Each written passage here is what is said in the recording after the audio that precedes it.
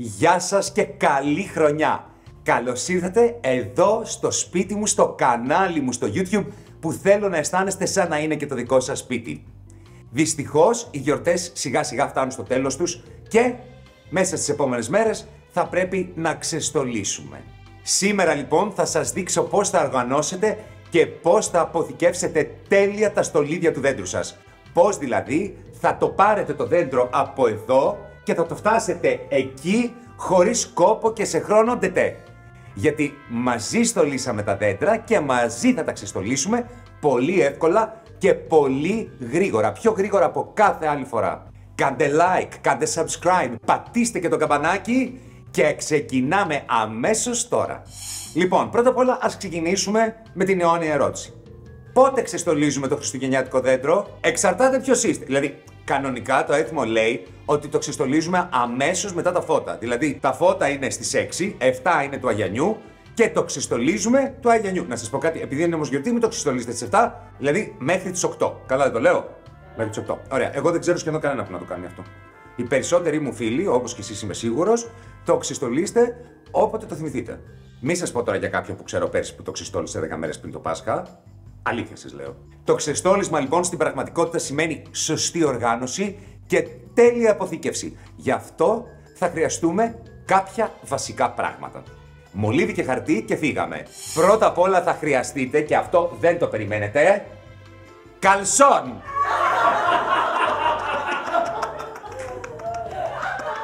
Και όμως, γελάτε, αλλά το καλσόν θα δείτε είναι πολύ σημαντικό. Τι θα χρειαστείτε? Κάλτσες. Παλιές κάλτσες ή μονές κάλτσες. Θήκες εσωρούχων. Εγώ αυτό δεν το έχω ξαναδεί. Εδώ μέσα τι βάζετε βρακιά? Και κάλτσες και κάλτσες. Α, το βάζεις έτσι και τα βάζεις έτσι. Λοιπόν, ωραία. Θήκες εσωρούχων. Κρεμάστρες. Δεν περιμένατε τίποτα από όλα αυτά. Είμαι σίγουρος. Καρτέλες αυγών. Χωρίς τα αυγά. Τον εσωτερικό χαρτονένιο κύλινδρο που έχει το χαρτί κουζίνας. Να σας πω ότι θα το κάνουμε αυτό. Εδώ θα τυλίξουμε λαμπιόνια και λαπάκια. Θα δείτε εδώ πέρα ότι έχω να σας κάνω πολύ ωραία πράγματα. Κομμάτια από χαρτόνι. Ανεξίτηλους μαρκαδόρους και ετικέτες. Είμαστε πολύ της οργάνωσης. Αυτοκόλλητη ταινία. Χαρτιά συσκευασίας. Περιτύλιγμα, ξέρετε, τις φουσκάλες που λέμε. Ή αλλιώς bubble wrap, διάφορα κουτιά σε πολλά μεγέθη, σπάγκο, αφού έχουμε σπάγκο θα χρειαστείτε και ψαλίδι και διάφορες σακούλες σε διάφορα μεγέθη. Λοιπόν, όλα αυτά που σας είπα τα έχετε εύκαιρα γιατί θα αρχίσουμε κατευθείαν την αποθήκευση και την οργάνωση. Πώς μου αρέσει εμένα να ξεστολίσω το δέντρο μου? Βγάζω τα στολίδια. Λοιπόν, όχι, ναι. Τα βγάζω τα στολίδια, αλλά δεν θα τα βγάλετε αρτσιμπούρτσι και λουλάς. Όπως θα τα βγάζετε τα στολίδια, κατευθείαν θα τα γκρουπάρετε. Όπως στολίσαμε, που ήταν μαζί όλες οι κόκκινες μπάλες μαζί, όλες οι μπλε μπάλες μαζί, όλες οι κρυστάλλινες μπάλες μαζί, οι βελούδες μαζί, όλα τα ελαφάκια μαζί. Έτσι ξεστολίζετε το δέντρο και μετά τις κατηγοριοποιείτε. Και πάμε τώρα στην αποθήκευση. Πολύ ωραία και πολύ πρακτική ιδέα για να διαχωρίσετε και να προστατεύσετε τα στολίδια σας είναι οι κάλτσες και τα καλσόν. Βάλτε τις μπάλες στο καλσόν μία-μία και βεβαίως εδώ πέρα μπορείτε να τους γκρουπάρετε. Παραδείγματος χάρη, στο καλσόν μέσα μπορείτε να βάλετε όλες τις κόκκινες μπάλες, μπορείτε να βάλετε όλες τις μπλε. Είναι πάρα πολύ ωραίο αυτό, γιατί μετά μπορείτε να τις αποθηκεύσετε στην κούτα και μετά όταν θα τις βγάλετε έξω είναι όλες μαζί. Το ίδιο ακριβώς μπορείτε να κάνετε και με τις κάλτσες. Και ξέρετε κάτι, είναι ένας πολύ ωραίος τρόπος για να χρησιμοποιήσετε όλες τις μονές κάλτσες που έχετε στο σπίτι σας, γιατί σίγουρα έχετε πολλές. Έχουμε πει ότι τα πλυντήρια έχουν μια αγάπη στο να εξαφανίζουν τη μία κάλτσα και να μας σερβίρουν μόνο την άλλη. Μόλις τις γεμίσετε λοιπόν, τις κάλτσες μπορείτε, επειδή Χριστούγεννα ήτανε, να τις δέσετε και με ένα κόκκινο φιωγκάκι να κλείσουν για να μην βγαίνουν τα στολίδια. Μέσα στις κάλτσες μπορείτε να βάλετε τα μικρότερα στολίδια, έτσι. Και περνάμε στις θήκες για τα εσώρουχα που σας έδειξα πριν λίγο. Εάν δεν έχετε κρατήσει την αρχική συσκευασία από τα πιο εύθραυστα στολίδια σας, τότε ήρθε η ώρα να χρησιμοποιήσετε αυτές τις ειδικές θήκες για τα εσώρουχα ή ένα απλό κουτί που εσωτερικά θα έχετε ντύσει με bubbles. Λοιπόν, στις θήκες για τα εσώρουχα, σας το έχω έτοιμο εδώ, είναι πάρα πολύ εύκολο γιατί τις βάζετε σε ένα πλαστικό κουτί και μέσα μπορείτε ένα-ένα να βάλετε τα πιο εύθραυστα στολίδια. Αυτή εδώ πέρα η κρυστάλλινη μπαλαρίνα, παραδείγματος χάρη, πάει πάρα πολύ ωραία μέσα. Οπότε ουσιαστικά εδώ θα προστατεύσετε όλα αυτά τα στολίδια που είναι πιο εύθραυστα. Όπως σας είπα, μπορείτε να χρησιμοποιήσετε και ένα κουτί ντυμένο εσωτερικά με το bubble wrap, με τις φουσκάλες. Αυτές οι μπάλες είναι πολύτιμες, είναι εύθραυστες πολύ. Έχουμε βάλει ανάμεσά τους bubble wrap. Το bubble wrap γενικότερα είναι πολύ καλό για να τυλίξετε τα πιο εύθραυστα στολίδια και αυτά που θέλετε να είστε απολύτως σίγουροι ότι δεν θα σπάσουν με τίποτα. Τώρα, για τα πιο μικρά στολίδια χρησιμοποιήστε αυτό που σας είπα πριν, τις καρτέλες των αυγών. Οι καρτέλες αυγών είτε είναι πλαστικές είτε είναι οι χάρτινες, αυτές που αγοράζουμε από το σούπερ μάρκετ, είναι τέλειες για να αποθηκεύσουμε μαζί τα πιο μικρά και τα πιο μεσαία στολίδια και ιδανικές για μπάλες κρυστάλλινες μικρές. Οπότε, αυγουλιέρες μπορείτε να έχετε άπειρες, μπορείτε να προμηθευτείτε πλαστικές εδώ πέρα, να τις αγοράσετε, είναι πολύ οικονομικές, ή μπορείτε να κρατήσετε τις χαρτονένιες από τα αυγά του σούπερ μάρκετ. Και συνεχίζουμε. Κατά τη διάρκεια των γιορτών είμαι σίγουρος ότι σας φέρανε κρασάκια, ποτάκια, μπουκαλάκια και φυσικά σας τα φέρνουν, έτσι επειδή είναι δώρο, μέσα στις ειδικές συσκευασίες των ποτών. Σας πληροφορώ λοιπόν ότι αυτές εδώ οι συσκευασίες, αυτές εδώ οι σακούλες των ποτών είναι πάρα πολύ καλές για να αποθηκεύσετε μπάλες. Χωράνε τουλάχιστον 5 μεγάλες μπάλες εδώ μέσα, η μία μέσα στην άλλη. Οι σακούλες ποτών λοιπόν είναι μια πολύ έξυπνη λύση για αποθήκευση. Αντί για αυγουλιέρες ή για μεγαλύτερα στολίδια που δεν πηγαίνουν μέσα στις αυγουλιέρες, θέλω να τυλίξετε τα στολίδια που είναι εύθραυστα με χαρτί αφής ή χαρτί συσκευασίας. Πριν τοποθετήσετε τις μπάλες μέσα στο κουτί και πιστέψτε με ότι μπορείτε να βάλετε έτσι μέσα σε ένα κουτί μικρό ή μεγάλο ή τεράστιο πάρα πολλές μπάλες. Εάν δεν έχετε χαρτί αφής ή συσκευασίας, ξέρετε τι είναι τέλειο, εφημερίδες. Κάνουν την ίδια ακριβώς δουλειά.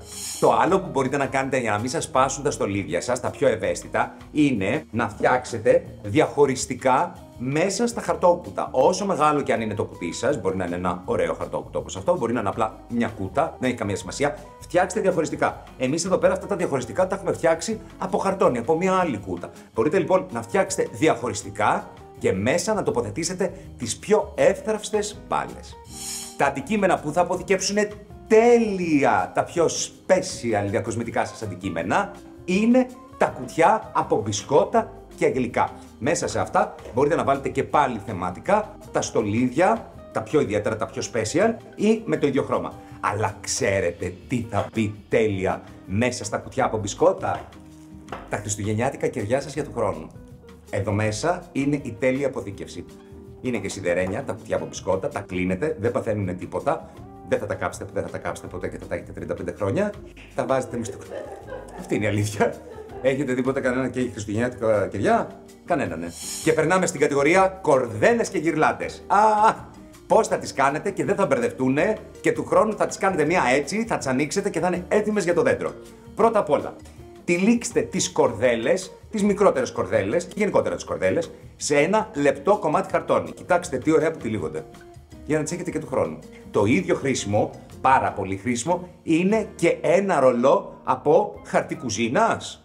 Μεγαλύτερο θα ήταν. Δεν έχετε χαρτί κουζίνας? Θα έχετε σίγουρα χαρτί υγείας. Το ίδιο κάνει. Παίρνετε λοιπόν τον εσωτερικό τον κύλινδρο από το χαρτί υγείας και τυλίγετε γύρω από το κάθε ένα την κορδέλα σας. Φανταστείτε τώρα να είχατε 5-10 κορδέλες. Κοιτάξτε να δείτε τι ωραία. Τσακ, μέσα σε ένα κουτάκι. Το κάναμε. Μόλις τις τυλίξετε και τυλιχτούν όλες γύρω-γύρω, έτσι, γαρτουπίτσα σπλινάντερο, κολλήστε την άκρη τους με ένα κομμάτι sellotape ή αυτοκόλλητη ταινία για να μείνουν σταθερές και να μην σας λυθούν και του χρόνου να τις βρείτε εκεί που τις βάλατε. Και περνάμε στις μεγάλες, τις χριστουγεννιάτικες γυρλάντες. Αυτές εδώ δηλαδή. Πράσινες, χρυσές, κόκκινες. Καλή, τι είναι αυτό? Συγγνώμη, αυτό τι είναι? Τολογυρλάντα. Άντε βρε, αυτό είναι για την Τόλη. Μου το πήρατε δωράκι. Εντάξει, σας ευχαριστώ πάρα πολύ, σας ευχαριστώ εκ μέρους της. Να είστε καλά. Τις γυρλάντες λοιπόν θα τις πάρετε και θα τις μαζέψετε, θα τις κάνετε ή κύκλο ή θα τις κάνετε γραμμικά το μάζεμα. Πάντως σε κάθε περίπτωση, στο τέλος θα πρέπει να θυμηθείτε είτε να τις δέσετε με λίγο σπάγκο, είτε με λίγη από τη χριστουγεννιάτικη κορδέλα που ήδη έχετε. Και τώρα περνάμε στα κλαδάκια, τα στεφανάκια, τα γκί, τα μεγαλύτερα στεφάνια κτλ.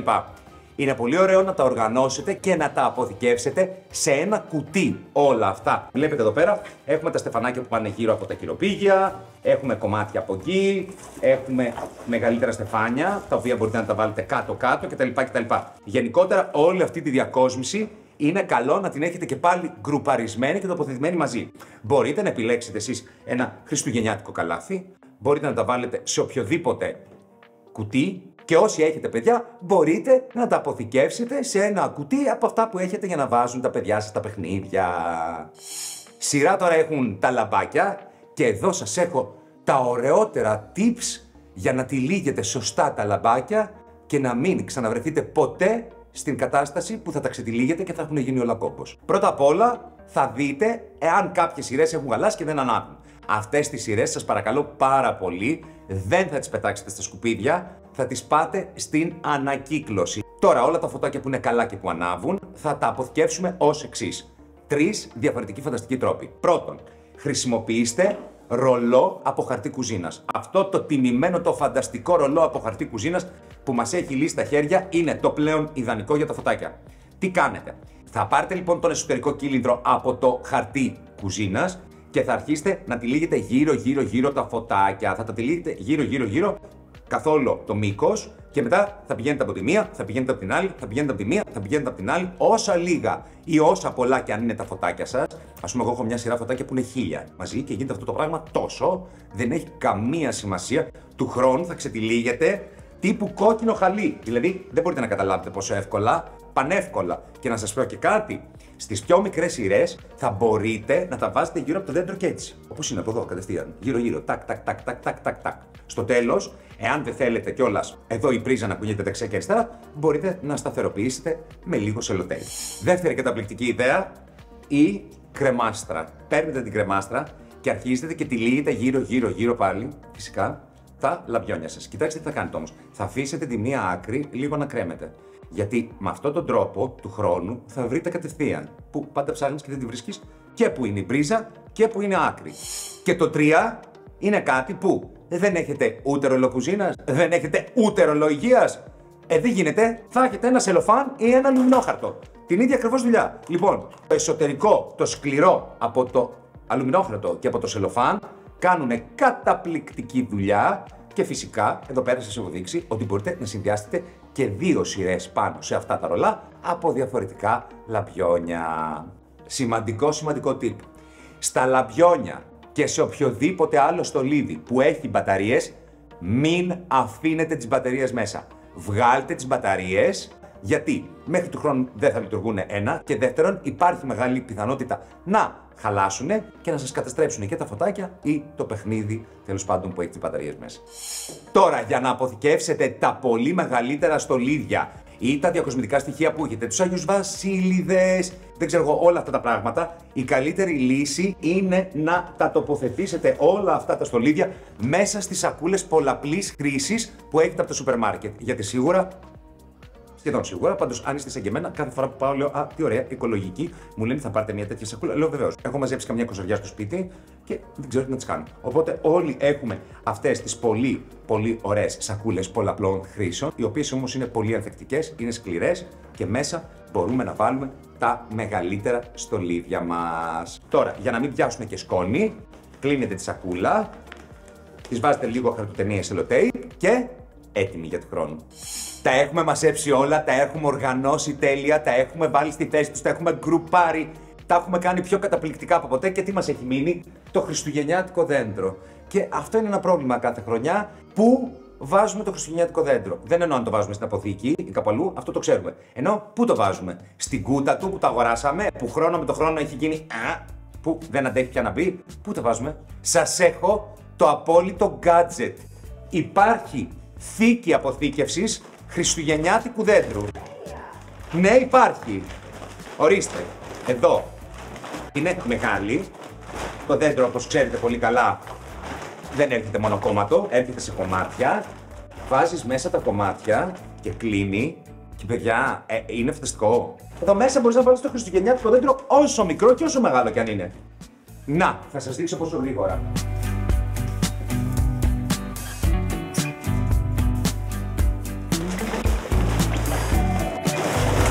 Εντάξει, δεν θα με δείτε τώρα να μαζεύω και να αποθηκεύω και ολόκληρο το δέντρο. Πρέπει να κλείσω τα κλαδιά, θα μου πάρει λίγη ώρα. Αλλά μη μου πείτε, σας έχω ό,τι καλύτερο. Εντάξει, με αυτό έχω ξετρελαθεί.